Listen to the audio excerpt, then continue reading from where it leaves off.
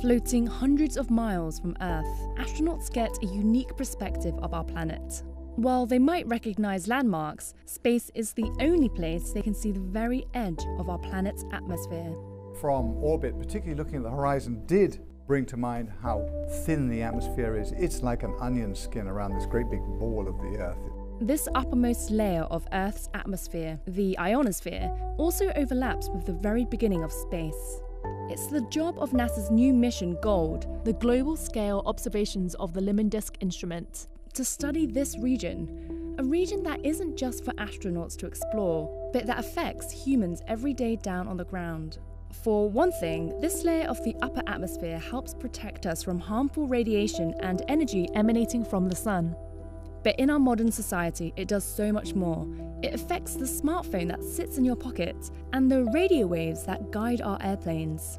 The ionosphere is a crucial layer of the atmosphere through which our communications and GPS signals travel. And when this region changes, it impacts those communication signals. Changes can occur above this region from the sun's activity, also known as space weather.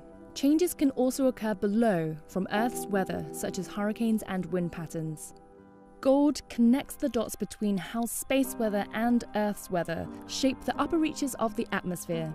But this region isn't easy to study. The ionosphere spans roughly 60 to 400 miles from Earth's surface, which is too high for aircraft and scientific balloons, and the lower regions are too low to easily study with satellites. What are attainable, however, are the swaths of red and green light shining out from the upper atmosphere. Formed when the sun's rays hit atmospheric molecules, this light, named airglow, comes from green and red bands of glowing gas. Some of the airglow is invisible to our eyes, shining in infrared and ultraviolet light, which can only be seen with scientific instrumentation. Taking advantage of our planet's natural glow is GOLD. The GOLD instrument, which is about the size of a mini-fridge, is hitching a ride on a commercial communication satellite, SES-14. The satellite's orbit lies 22,000 miles above Earth, where it can record images in ultraviolet light to monitor changes in airglow across the globe. These images give information on the temperature, density, and composition of particles in the upper atmosphere. GOLD collects these observations faster than any mission has ever done before.